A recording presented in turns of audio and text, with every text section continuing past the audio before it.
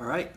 Hello, everyone. This is Dwight Woods, the Jeet Kune Rebel, and welcome to the I Love Jeet Kune broadcast number 39. And this is the one about Jeet Kune attributes. So, I think in just about everything that I've ever seen, heard, read, even trained regarding Jeet Kune attributes, it seems to revolve around several essential qualities. Because sometimes I think that you'll hear, some people might refer to them as qualities. Some people might refer to them as attributes. And actually, I think that when it comes to the term attributes and in Jeet Kune, I think that we would all agree you gotta give Paul Vunak credit for popularizing, I would say, the term Jeet Kune attributes, because I think he has about 5 maybe videos, all with the term attributes in the title, right? So you can, everything that we talk about today, this will be another quick broadcast. Everything that we talk about today comes out of these 2 books, essentially. The Tao, look at that. The Tao of Jeet Kune and Jun Fan Jeet Kune, the textbook, right? So these essential qualities, and actually I have a little quiz, a little test for you towards the end. So there's coordination, there's precision, there's power, there's endurance, there's balance, there's body feel, good form. Now, this one is interesting. In the Tao, it's referred to as vision awareness. In the textbook, it's awareness, and then the awareness is broken down into visual awareness, aural awareness, and tactile awareness. Then there's speed, timing, and attitude, right? So and it varies between the 2. So you want to look in the Tao, you want to look through pages 42 to 69. I mean, they're both treated fairly extensively, right? So in the Tao, pages 42 through 69, old school edition, and then in the textbook, it's 11 pages from 133 to 144, and again, old school version, right? Okay, so one of the things that I noticed in those lists is mobility or agility were not listed separately. Actually, they're not listed at all. So that's my quiz or my test for you. Where would you put mobility and agility? Would you put it in with coordination? Would you put it in with balance? Would you put it in with body feel? Would you put it in with good form? Would you put it in with, I don't know, timing, right? Mobility and agility. And that's pretty much, it's these 2 really that I wanted to talk about. Just give you an easy example of how to approach the idea of attribute training. Because I'll tell you this, and this might be relevant for a bunch of you. So Gary is saying flexibility also, right? So yeah, where would we put flexibility, right, Gary? So back in the old days, because this whole concept of training, technique training being a way to develop the attributes, or the other way around, training to develop the attributes and then apply the attributes to the technique, right? Because sometimes people get confused in which way to look at it, right? In the old days, when I was training in traditional stuff, in classical stuff, you never heard about attribute development. We focused on developing our techniques, right? So it was kind of like if one group was spending a lot of time doing their kata in the air, and another group was hitting the heavy bag or the focus mitts and actually paying attention to sparring, then the question is, which group would be better prepared for actual fighting, right? The ones that are doing their stuff in the air in a classical fixed manner, or the ones that are actually preparing themselves for battle, so to speak, right? So attribute development. One idea is that since there are only so many ways in which the human body can move, agreed? So techniques from different martial arts will be the same or even or similar. So it's not so much difference in technique that so-called separates this art from the other art, as it might be in how the techniques are trained, right? So in JKD, we're willing to look at anything, train in anything, or use anything that will help us to develop efficiency. And that's an important point that you have to make sure you keep paying attention to. It has to be something that will assist us in developing our efficiency, right? So let's go back to mobility and agility. So I have two quotes for you from Bruce Lee. Mobility is vitally important in Jeet Kune. Present a moving target which your opponent has difficulty in hitting or kicking. Then the other one is, a skilled fighter never stays in one spot long. He is in constant motion to baffle his opponent, causing him to misjudge the distance, right?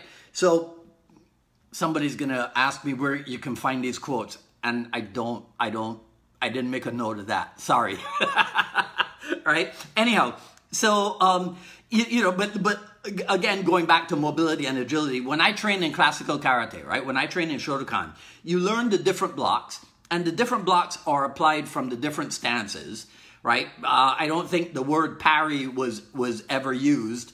You know, you use your block to stop your opponent's technique, and then you perform your counter technique, right?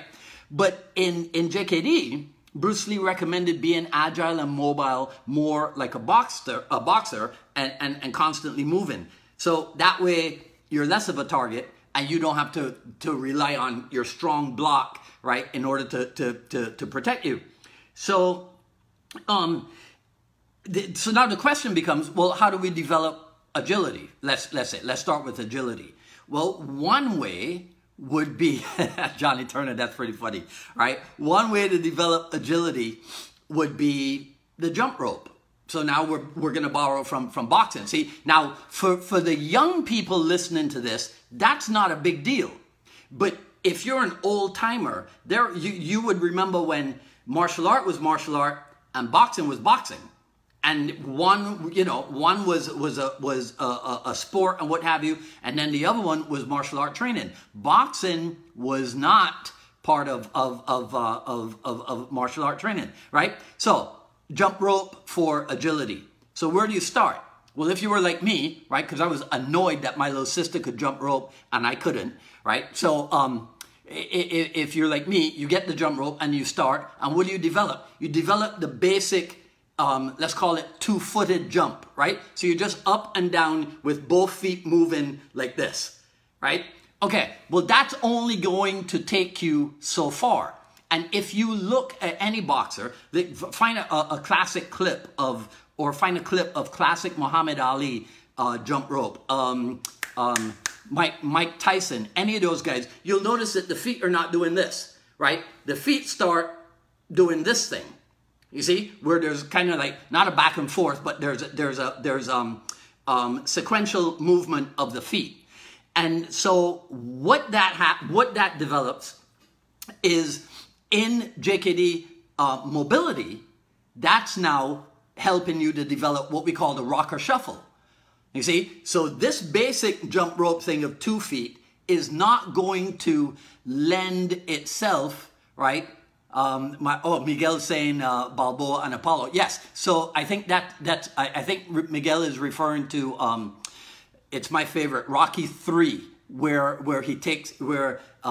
Creed takes Rocky from being like a plodding heavy fighter into somebody who's up on the toes, right? I think that's what Miguel's talking about. So Now you have to apply the rocker shuffle, because the rocker shuffle, it added to your agility training, is what leads to mobility training. And now you can go back to that Bruce Lee quote, right, where you present a moving target which your opponent has difficulty in hitting or kicking. Plus, if you're already in motion, then it's easier for you to launch your attack than if you are stationary, right? My friend and student Miguel, who just commented, Miguel works on Porsches. He's one of Miami's top Porsche, what do you call them? Technicians, right? So the cars that he works on, yeah, they can go from 0 to 60 in like 2.5 seconds or what have you. But if you drive an old Mercedes like mine, it's better to be in motion first in order to get to the 60 miles an hour, right? So anyhow, so once you got the rocker shuffle down, then you want to take it and apply it to all of your footwork patterns, right? Because then what that does is that it takes your training from a static nature to a dynamic nature, which is always what we're looking for. If we were having a discussion about balance, we would want to be talking about the development of static balance versus, well, not versus, but along with the development of dynamic balance, right? So one is balance in a stationary method, and then the other one is balance with control of center of gravity, so that would be dynamic balance, right?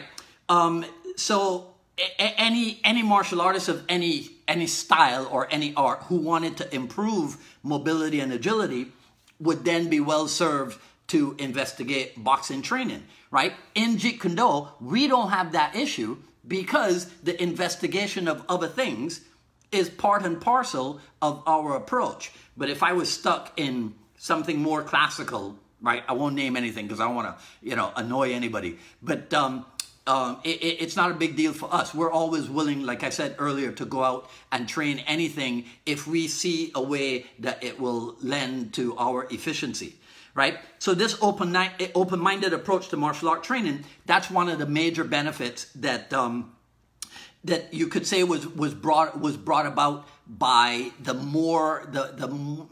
oh gosh, I don't want to get into political comparisons or what have you, right?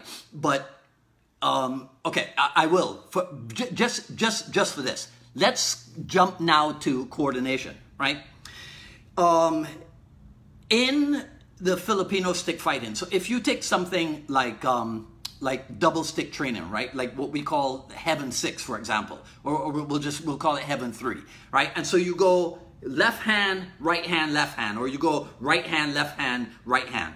That interchanging of the hands is applicable to, let's say, basic punching, right? Basic boxing, because it's right hand, then left hand, then right hand again.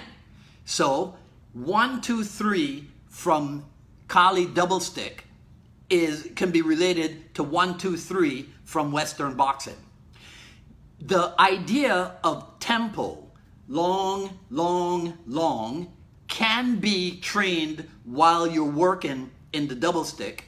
So you can train it in the double stick and then take it and relate it immediately to your boxing. The motions might not be identical, but the overall mechanics, right, can be relatable. So that's an example of why sometimes you might want to get out of what it is that you're used to doing and look at different ways of doing things, right? So, like I said, I'm not trying to be political or anything and get into that old stupid argument about this interpretation of Jeet Kune versus that interpretation of Jeet Kune and all that stuff, right? What's important, my intention is that you understand how to use an intelligent and strategic approach to what you're doing. Because if we go back to that coordination thing, right? Now, I'm one of the few black people that you will come across who cannot play basketball. It's not my deal. I can do any kind of martial art coordination, probably. I can do a ton of different Filipino Kali coordination drills. I cannot dribble a basketball. But I know that basketball requires coordination. So should I, in the pursuit of Jeet Kune efficiency, Should I go spend a whole lot of time now trying to develop the coordination that comes from basketball? Not really. I'm too old. I don't have enough time left on the planet to start working on stuff that is not immediately applicable. So I will opt for Filipino Kali more so than I would opt for basketball or juggling, you know, because juggling can give you some manual coordination also, right? So anyhow, so that's what I wanted to point out and share with you guys today, right? Because remember, what is it that we're trying to develop? We're trying to develop the attributes that we need for kicking, punching, trapping, and grappling, right? The 4 skills of empty-handed combat. But keep in mind that it's not like I go over here and I work on developing the attributes and then I try to find a way to work them into the technique. No, while you're doing the technique, that's part of the attribute development also, right? So yeah, I'll leave it at that, right? And I hope that I was pretty clear in what we're talking about here. So I'll remind you one last time, for your own research, for your own edification, take a look at the Tao, pages 42 to was it 42 to 69, I think it is, right? And then pages 133 to 134 of the of Junfan Jeet Kune, right? Oh, Mr. Wells, there you go. All right. Thank you. All right. So that's it for today. As usual, feel free to share, like, comment. You can now go if you don't want to spend a whole lot of time on Facebook. I will be putting everything up. There is a new I Love Jeet Kune broadcast channel on the YouTube, so you can go over there in a couple of hours and the video will be uploaded there. I encourage you to sign up for notifications so that you know when we go live and you know when the new video is posted both on Facebook and the YouTube. So be sure to sign up for notifications there. ilovejeetkune.com is where you can find volume 1 of the quick skill series. And tonight, so I messed up last Wednesday's attempt to dialogue with Mark Stewart of JKD Rebellion. So I'm going to do that again with him this evening and post it tomorrow.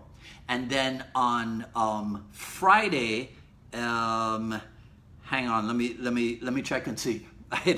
You know, I have a few of the Jeet Kune dialogues already scheduled. So on Friday, we'll be talking with Guy Chase out of Massachusetts, right? And that'll be, these next 2 will be pretty interesting for you. And what's it? I think that's it, all right? So everybody, again, thanks for tuning in. Like, share, comment. I'll go through the comments after we're finished. And anything that I need to comment back to you on, any questions I need to answer, I'll go ahead and do that. And I'll see you back here next week, same time, for another edition of the I Love Jeet Kune broadcast. You guys take care. Have a good one.